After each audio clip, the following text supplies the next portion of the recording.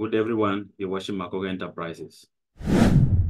Today's video is going to focus on what is quality system of work. So we get to understand exactly what is a quality system of work, and then also how do we implement it? What are the different things that we take into consideration while implementing a safe and quality system of work while we are carrying out our project. It's very important when it comes to delivering your project to your client to ensure that what you're giving to them is fit for use and conforms to the requirement of the project. The Washing Makoga Enterprises, please do like, share, subscribe, and keep sharing, as well as turn on the notification button so that anytime we upload a new video, you're going to be notified. And thanks for watching and keep watching.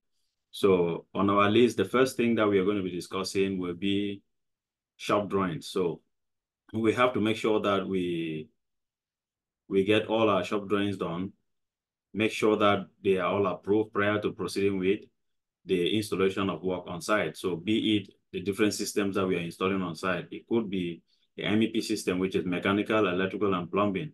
So we might be carrying out lighting systems, small power systems, fire alarm systems, firefighting system, HVAC system, plumbing system. So depending the different type of systems that we are carrying out, we have to make sure that the shop drawings are all approved. And then when we talk of the shop drawings, we are relating it to the MEP drawings as well as the architectural drawings, which are the ID drawings. So we have to make sure that they are all approved prior to proceeding with the different installation of work on site. So this is the first part when it comes to a quality system of work. So the second point now, which will be the material submitter.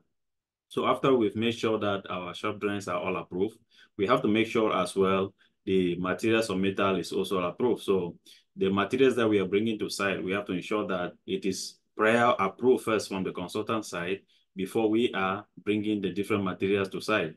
So we have to make sure we check all the different materials based on the different systems that we are installing. It could be either galvanized irons, chill water pipes, firefighting pipes. We have different accessories such as switches, light fixtures, sprinkler points, and all that. So basically, when all the material submittals have been approved, then we can now proceed with the next part of the activity when it comes to a quality or a quality system of work.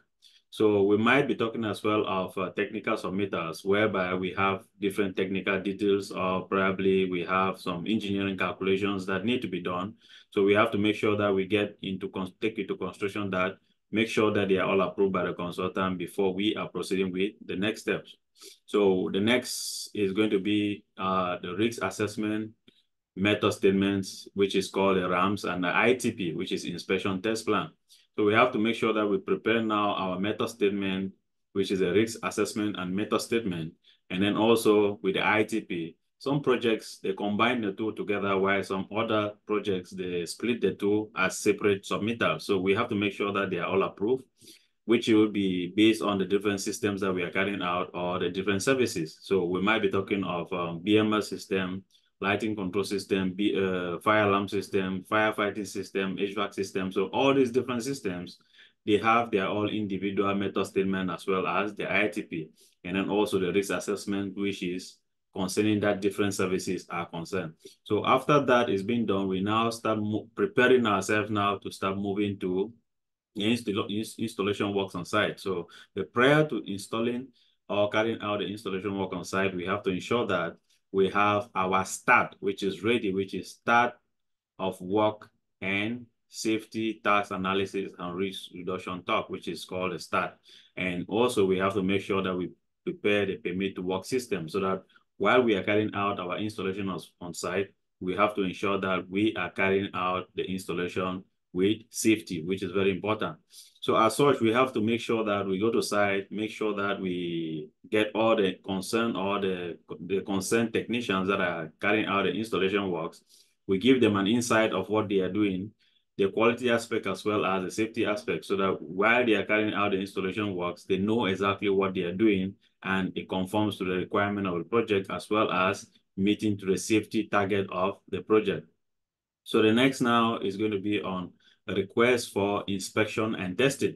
So after certain installation have been done, which involves the first fix, second fix, third fix, probably moving now to the commissioning of the system.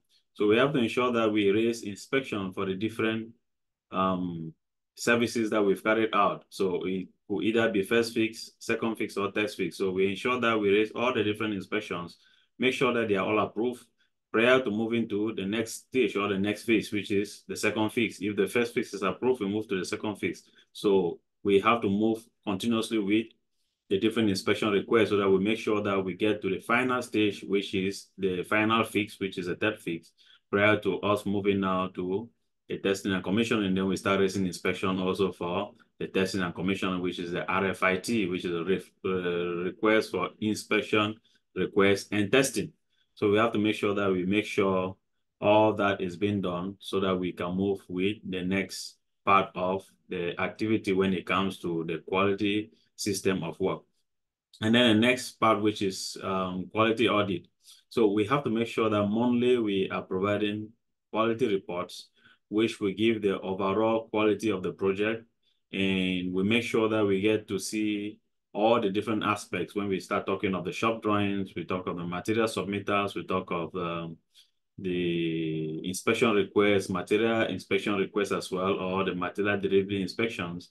We look at also the site observation requests, which is called the SORs, and then we look at the NCRs as well, which is a non-conformance reports.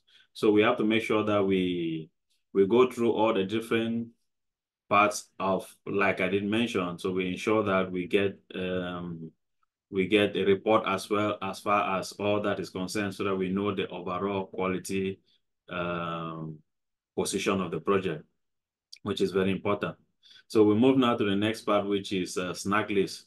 So after all the installation works have been carried out, we have to ensure that we get to a snag point whereby we will probably, it might be coming out from the consultant side. So when they have different comments, it could either be major or minor. So we make sure that we close all these different comments which have been generated by the consultant.